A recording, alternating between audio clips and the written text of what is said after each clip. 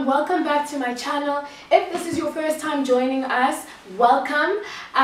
Before we start with this video, I'd just like to say thank you to all the support that I've received from my first video. We got over, the last time I checked, 150 views and 26 subscribers, so that is amazing, and I am so grateful. Lots of messages on social media as well, so I love that. Keep liking, keep commenting, keep subscribing, keep sharing, please, and let's grow this family, let's grow this platform and really start reading. So let's get right into it. So in our last video I mentioned that we were going to be reviewing Shonda Rhimes' Year of Yes in the next video, which is this video.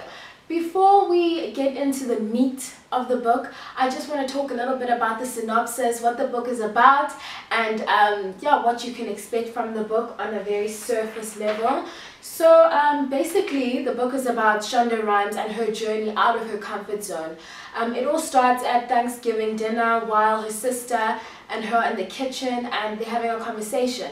And Shonda's basically telling her about all these amazing events and media appearances and just like opportunities that she's been given or invited to or asked to attend. And her sister responds by asking her if she's ever going to say yes to any of these invites. And that kind of sends Shonda spiraling, but not straight away. She kind of has a quiet moment away from that after the Thanksgiving dinner where she has some internal reflection and realizes that her sister might be right. She never really says yes to anything.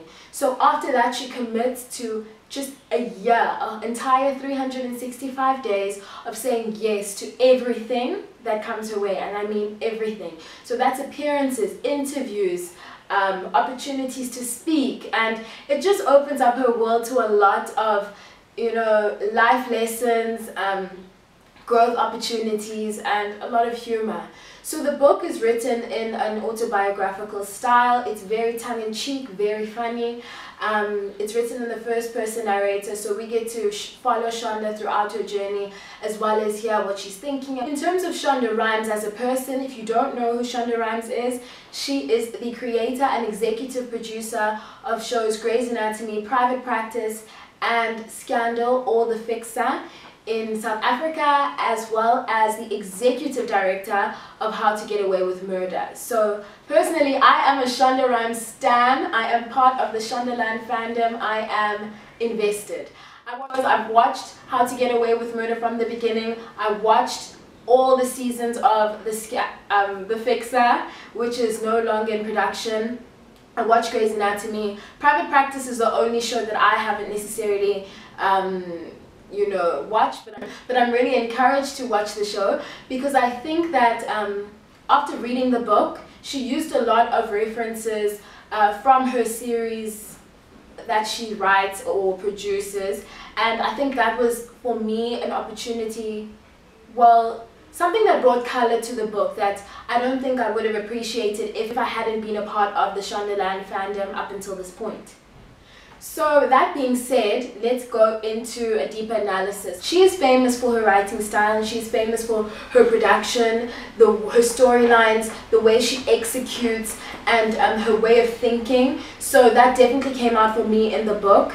She was very descriptive, very emotive, very honest, very candid, and also very, I don't know, like raw. The writing was almost refreshing because I think that after this Year of Yes, she was just so open to really letting us into her world and letting us into the reasons behind what she did, how she thought, and also a lot of the behind the scenes throughout the Year of Yes, which she tracks her character development so well. So we start off with this Shonda that's very timid, very introverted, very reserved, and deathly afraid of just attention, like unnecessary attention. So she does almost anything to kind of keep herself separated or removed from a lot of things, which is one of the reasons why she actually at the beginning of the book was kind of not really open to doing a lot of appearances or saying yes to a lot of things, because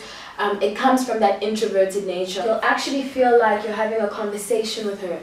She's very informal, the typography in the actual book. It's used very well to kind of convey some of her thoughts throughout the book, which was really awesome and really well done. So shout out to the publishers and Shonda for that. And another thing that I liked about the book was she's so relatable. So there were some things that I can't necessarily relate to because I'm not, for example, a mother, when she had some antidotes that she used about motherhood and her experiences throughout the year of years in terms of being a mom. But because she writes so richly and conversationally, I was also able to draw my own lessons from those stories that she was telling. Okay, so now I'm going to talk about some of the things that stood out for me in the book beyond just the general quick points. So the first thing I want to pick on is her exploration into the character of Christina Yang and how she used Christina's independence and her goal-driven nature, her pursuit of her career, and she used that to explain herself in a way that I thought was very poignant. Christina Yang was a very headstrong individual. She was always very committed to her work, and she didn't want a lot of the traditional things that women are supposed to want, or people, but particularly women. She's always been someone who thinks separately from what a lot of people expect from a woman, and she always prioritized her career over anything else because she was exceptional, and she always wanted to chase this exceptionalism that she... So we're back after a short ad break. Just had to get some water because I was feeling a little bit parched. Alright, back to the review.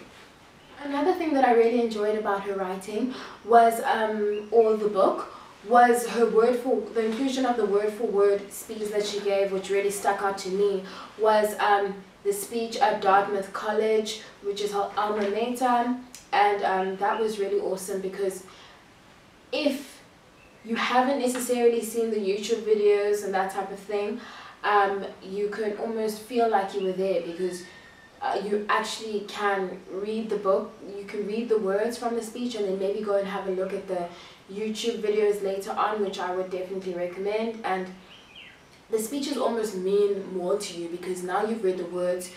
Some of the things that she discusses and how she discusses them, she really didn't have to go that hard. Like, she really didn't have to let us into her world the way that she did, but I think that comes with the year of years, that she almost said yes to being vulnerable, which was also a big theme in the book. What I loved about the book as well was her use of imagery. So she is very, very good, exceptional actually, at creating a visual picture in your mind. She speaks about how she always looked up to Toni Morrison in the book, and Toni Morrison is a iconic author.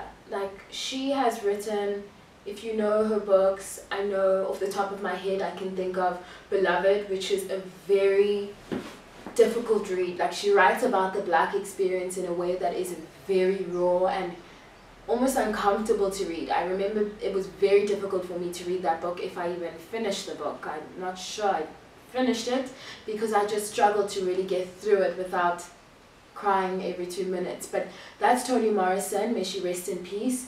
And she speaks about how she always wanted to be Toni Morrison. Like, everything leading up to that point when she decided that she wanted to try something different, she wanted to be Toni, Toni, Toni, Toni.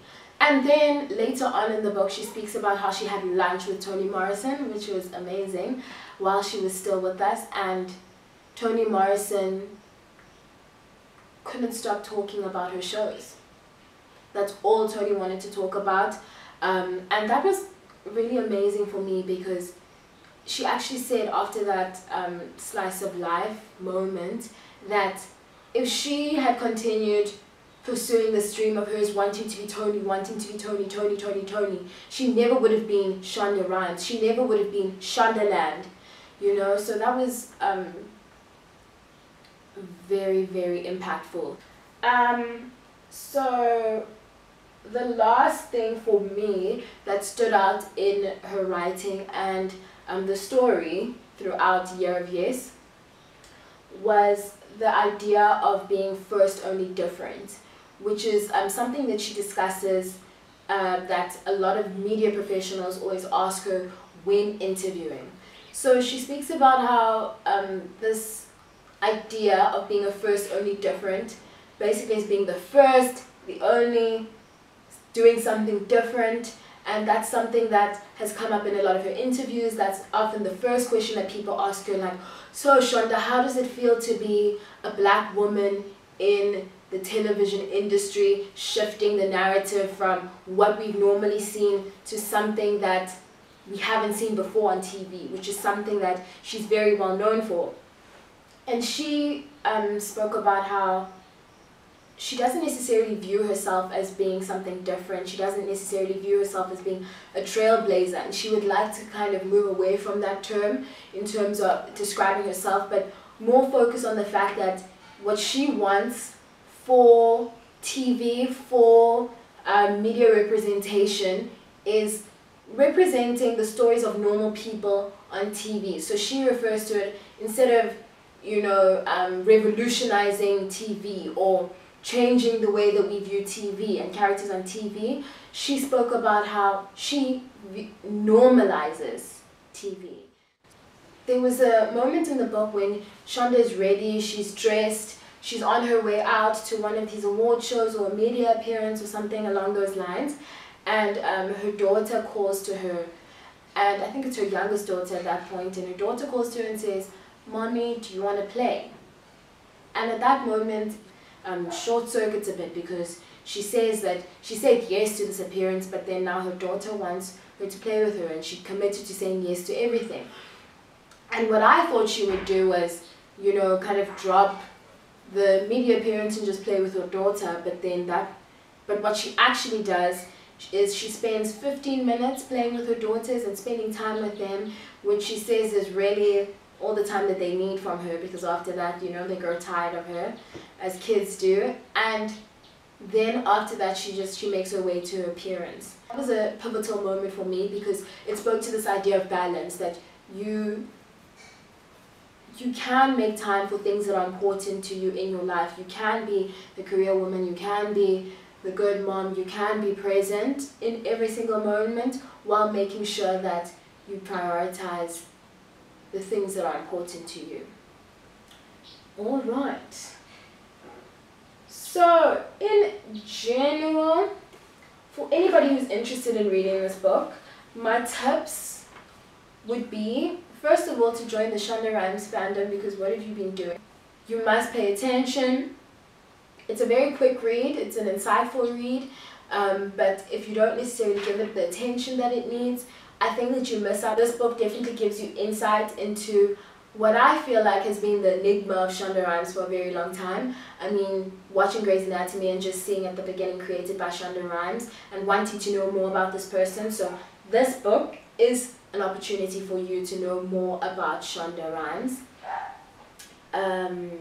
Yeah, expect tongue-in-cheek style, lots of jokes, lots of humor, lots of clever humor, lots of information as well, and a lot of things I had to kind of, you know, give myself time to process, because she is just so intelligent and she writes very richly, but she also writes simply, which is, I think, maybe my favorite part of this whole experience reading this book, was just how her words are so simple, her expressions, the way she explains things. She's not verbose, she's not pretentious, she's just very real, and I think that's it.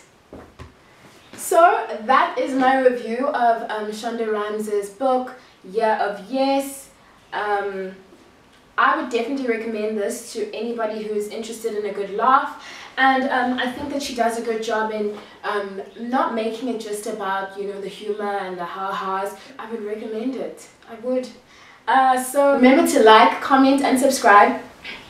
Please, please, please let me know if you've read the book, what you thought about the book. Do you intend to read the book? What are you reading? And remember to follow me on my social media platforms. That's at OfenseMDK on Instagram as well as Twitter. And yeah, bye for now.